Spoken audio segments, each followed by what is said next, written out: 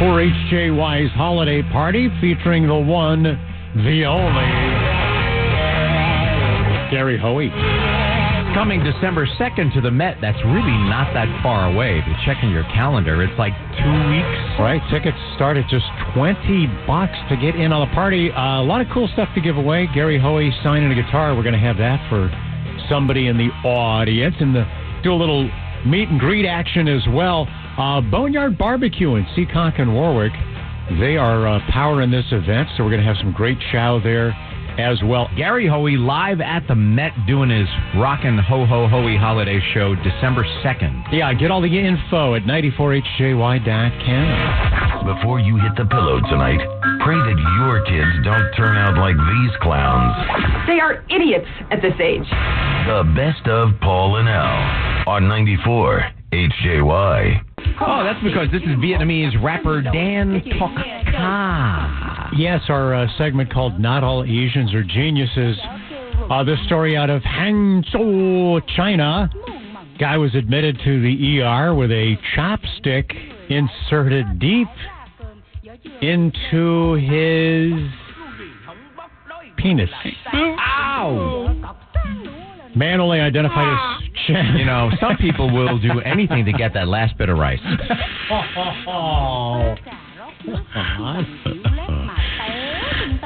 Guy identified as Chen claims that he was too embarrassed to see a doctor about blood in his urine, so he took a chopstick to, quote, investigate what the problem was. Sure. Solid move there, yeah. Who hasn't done that, right?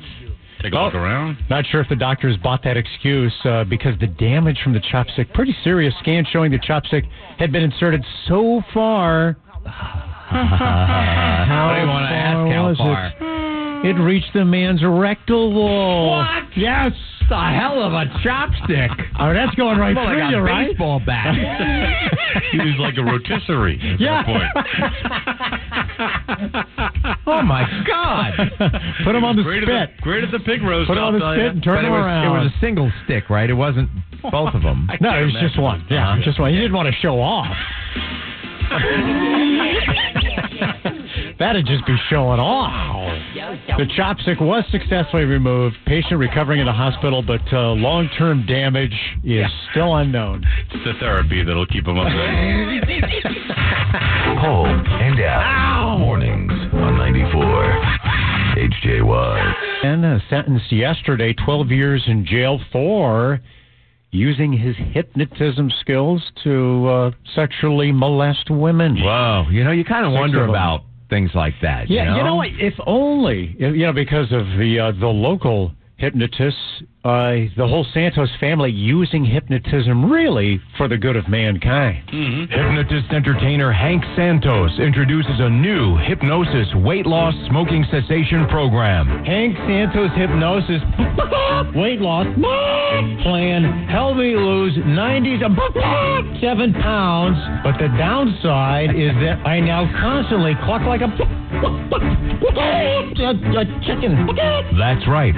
Hank Santos weight loss smoking cessation program is effective, but that doesn't mean you won't have some wacky hypnosis fun at your expense.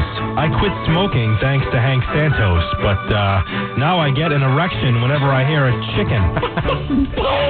Come here, you sexy little chicken. Stop. Keep chasing me.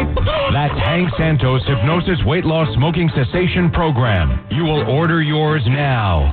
Order yours now. Order yours. Paul and Al. I hear many voices, but not much sense. On 94 HJY. The best of Paul and Al's brought to you by Dunkin' Donuts. 94 HJY presents the news that Jen missed. Jen has the day off, so why not make fun of her while she's out, right? Because otherwise she'll just kick us in the nuts anyway. I'm scared of her when she's here. Hundreds of millions of users of Adult Friend Finder and related porn sites may have had their personal information compromised. Oh. Authorities say that among those hundreds of millions were at least 6 or 7 women. Wow. It might have been our Jen, too. Who knows? A Swedish chef was attacked by 3 Muslim men. Saw that. Because he looks like Donald Trump. He tried to explain himself, but, since when could anybody understand what a Swedish chef says anyway, right? It's very the chicky Grab her in the what? Oh, man. And finally, Monica Lewinsky recently delivered an anti-bullying speech in Sweden. Needless to say, she blew them away. So, good job. And Al, mornings on 94 HJY. Well, you were calling me like a tree hugger, commie, that kind of... That's what Have you I are. been a crybaby? No, you've handled this fairly well, I thought. Okay. Yeah, there are certainly people that have handled it worse. I've kind of cried after what happened last night. Do we have a group for that?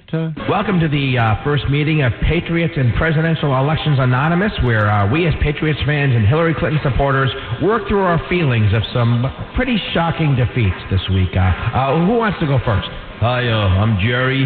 Hi, Jerry. And I'm a diehard Pats fan and Hillary fan, and for starters, I am shocked and saddened by the Pats' loss to the Seahawks. I've been crying all night. That's a very healthy response, Jerry. Very good. I mean, I think what upsets me the most is that the Pats would have tied the game on the final play if the stupid wretch had called pass interference on Seattle against Gronk. I mean, come on. Oh, okay, Jerry, let's dial down the rage a little bit. Let's move on to Hillary. Well, Hillary's loss really messed me up. I mean, I never saw her losing. Good. Especially not to a sexist, racist, arrogant, ignorant, capitalist pig like Trump. I mean... Oh, okay, Jerry. Bottom line, Pats lost, Hillary lost. What coping skills are you going to employ? I don't know. I guess maybe... Why don't all of us in this room go to D.C., destroy some property, light some cars on fire, then go to Seattle and kick the crap out of some Seahawks fans? Who's with me? Wow, that certainly didn't go well. Paul and Al, mornings on 94 HJY. I know this is going to cause some people to slam on their brakes and maybe riot, but McDonald's is testing out a new Big Mac recipe for the first time in 50 years. According to the fast food chain, it's adding a spicy sriracha sauce to the burger and testing it out at over 100 restaurants. Oh, I thought you were already use real beef. They already... Sorry, what a moment. It's a cheap joke. They're already doing a smaller one and a bigger one. They're calling it the Grand Mac and less than you got before Mac or something like that. Oh, my goodness. So I now thought it's they just got sriracha. smaller, yeah. They charge us the same amount. That's probably true. I can't believe how much they charge for food now, by the way. When I used to work at McDonald's, and it wasn't that long ago. Oh, right. And by the way, today is National Fast Food Day, so an appropriate story. Paul and Al, Don't jam this monster down our throat. 94 HJY.